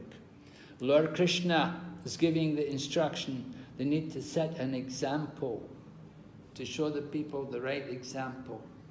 Although you don't have to do it, you should do it anyway, to teach the people. This is text number 20. And text 21, whatever actions a great man performs, common men follow. Whatever standards he sets by exemplary acts, all the world pursues. So this is the principle behind advertising. You know, we see some famous movie star and they use this soap, so you should also use this soap, you know, like that. Common man will follow some great person. Whatever standards he set, all the world pursues. Prabhupada explains, Lord Chaitanya said that a teacher should behave properly before he begins teaching. One who teaches in that way is called acharya, or the ideal teacher. So before begin teaching, we have to behave properly, right? We have to be an example. The king, or the executive head of a state, the father, the school teacher, are all considered to be natural leaders of the innocent people in general. All such natural leaders have a great responsibility to their dependents. So we have to see the leaders, the importance of having qualified leaders is a very big problem in the world today. Politicians are often corrupt, heads of state, they run away, they take all the money with them, and even the school teachers and the heads of the family are not very good examples. So, text 22, Lord Krishna explains, O son of Prita, there is no work prescribed for me within all the 3 planetary systems, nor am I in want of anything, nor have I a need to obtain anything, and yet I am engaged in prescribed duties. So Lord Krishna gives himself as an example. He already gave the example of Janak Maharaj, who is a liberated soul, but he's performing work to show the example. Now Lord Krishna is giving a second example, that he himself, that he doesn't need anything, but he's doing duties. From the purport, although such rules and regulations are for the conditioned souls and not Lord Krishna, because he descended to establish the principles of religion, he followed the prescribed rules. Otherwise, common man would follow in his footsteps, because he is the greatest authority. So very important to show the right example. Lord Krishna continues, if I did not perform prescribed duties, all these worlds would be put to ruination. I would be the cause of creating unwanted population. Text number 24. So Lord Krishna is explaining the need to show the right example. Actually, this point defeats the important point is the acharya principle, right? One has to be an acharya. You have to show the right example. Otherwise, the whole world will go to hell, because people will follow the example of the authorities. Krishna says, I would be the cause of creating unwanted population. If I did not perform prescribed duties, I will be the cause. Now earlier, Arjuna was worried that if he fought, it would be the cause of creating unwanted population. Remember, in the first chapter, Arjuna was describing that if I fight, the elders will be killed, then the people will become irreligious, and then the women will become unprotected, and when the women are not protected, there will be unwanted progeny. So Arjuna was arguing that that if he fought, it would be the cause of creating unwanted population. But here, Krishna is saying, if we don't do our duties, then it will be the cause of creating unwanted population. Just the opposite from what Arjuna was arguing. So it defeats that argument of Arjuna. So what is the difference between following and imitating? Right? Some people want to imitate, they want to, I want to imitate Krishna. I'm going to put a peacock feather in my head. I'm going to carry a flute. I'm going to be Krishna. That, we could say that's imitating. What about, what's following Krishna? Maharaj? Yes? Imitating comes from the contaminated desire of enjoying. So when we see, it comes from enjoying what that person is enjoying by becoming like him or by doing what he is doing. Following is following what he has asked us to do. Like in following Krishna means following the words of Krishna or following the devotees of Krishna. Imitating Krishna is trying to enjoy like Krishna. Okay. Can you give some... Maharaj? Yes? Maharaj, Isopnishad verse 6, Yastu Sarvani Bhutanya Vanu Pashyati. So here it is also stated like Anusaran and Anukaran. So if we do Anukaran, that is imitating, and Anusaran stands for Anupashyati, which stands for we see through acharyas. We follow acharyas, we follow Vedas, we follow our scriptures. Yeah. We don't do imitation. Yes. So what's the difference? We follow acharyas. What's the difference between following and imitating? You didn't explain. You just told me the words. But what is? How can I distinguish between? How do I know if I'm actually following or just imitating the acharyas? Like Shiva drank poison, but we cannot imitate drinking poison. We will die. Okay. So that is imitation. Yes. But Anusaran or the Anupashati is when we follow acharyas, that is on the footprints of acharyas, on the teachings of acharyas. Aha. Okay. So that is Vani Seva. Yeah, Lord Shiva, people say Lord Shiva smoked ganja, so I will smoke ganja. But Lord Shiva also drank ocean of poison, so can you drink ocean of poison? Of course not. And then people want to imitate Krishna, but Lord Krishna They want to imitate Krishna dancing with the gopis. But Lord Krishna also picked up Govardhan Hill. Can you pick up the Govardhan Hill? So that's imitating. We want to follow Krishna. Follow Krishna doesn't mean... Follow Krishna means to follow Krishna's... Doesn't mean you just walk in the footsteps behind him literally, but it means follow his example or follow his teachings. That's important. What is his actual teaching, his instructions to surrender to Krishna, right? So don't just imitate, don't just dress up like Krishna, but actually follow. Krishna came to establish Dharma. So help in the mission of Lord Krishna to teach real religion. Hi Krishna Maharaj. Yes? Maharaj, I want to mention, I heard in a lecture that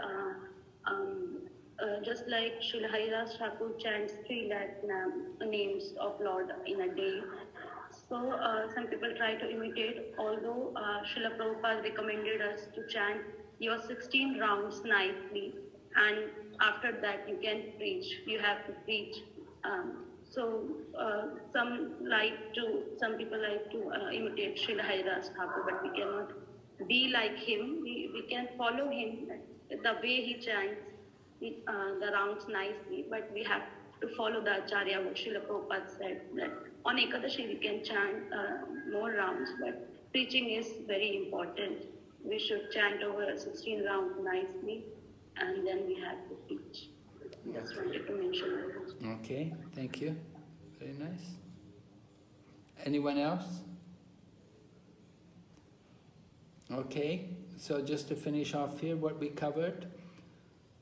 Understanding eradicated Arjuna's doubt in regard to non-difference between the path of Sankhya and Karma Yoga. Arjuna's doubt, which one did Krishna want? So they're the same, but of the two, Karma Yoga is easier. Then the true meaning of Karma Sannyas. The true meaning of Karma Sannyas is that we shouldn't be attached to the karma. We cannot give up work, but we should not be attached to the karma. Then Krishna's response to Arjuna's 4th reason for not fighting. Krishna's responses. 4th reason was about unwanted progeny, right? So Krishna said, if you don't do your duty, then be the cause. We have to show the right example. The need for example is there. The difference between following and imitating we just discussed, and how important is it for devotees to eat only Krishna prasadam? Very, very important. You don't want to eat anything else except Krishna prasadam. That's the best way to purify the mind and keep a healthy body. Discuss ways they could modify their actions to benefit those who follow their example, with reference to the Acharya principle. Modify actions to benefit those to follow their example. Well, the point is that we have to understand, to teach by our example, not to just simply give instructions, but to actually show the right example, to be peaceful, to be clean, to be well-mannered, to be good character. It's very important to have good qualities and that will impress people. Our own example is the best way of preaching to people. The meaning of yajna, sacrifice, relevance for human society we discussed. And why Krishna follows Varnashram Dharma? To set the example for everyone. Because he doesn't want everyone to fall into Maya. And discuss ways in which we can preach to others, by which their quality of work changes from mundane to transcendental, bringing people to transcendental consciousness. We want people to understand that there's a higher nature. There are people, personalities who we don't see, but they're controlling, And they're directing the affairs of this material world, the different demigods. And we can please them by performing sacrifice. So gradually people can become more transcendentally situated. The final quote, one who desires to improve himself must follow the standard rules as they are practiced by the great teachers. So tomorrow we're going to go on with chapter 3, so you can look over it from 25 up to 43. Srila Prabhupada Ki Jai. Maharaj, I have a question. If time yes, Prabhu, please go ahead. Yeah. Yeah. Maharaj, like you were saying, because we are devotees, so we don't have to follow the general yagyas that are prescribed. In one of the lecture I was hearing, so the devotee was saying ki, like for us, like I am working in a company also. So what we are more of like Bhakti Mishra Karma Yogis. We are not proper Bhakti Yogis because we do a lot of karma also. And we do like sadhana, hearing lecture, chanting for some time. So that's why we have to perform all the karma activities also, because we are not like full-time engaged in Bhakti Yoga. Only for those who are full-time into Bhakti Yoga, they can escape. So I am not clear, Maharaj, on this. If you can please. Well, we don't perform karma kandi activities, but we will perform karma yoga activities. Karma kandi activities are, the motivation is simply for our own sense gratification. So we don't want to come to that level. But we do want to do, you may have to do, we can do yagyas. You can do the yagya. Okay, that's not wrong. That's good. Yes, because remember, we just heard the importance of the example. Even though you're transcendentally liberated soul, still you will show the right example. And even kings like Janaka and Lord Krishna himself, they're very conscious to show the right example.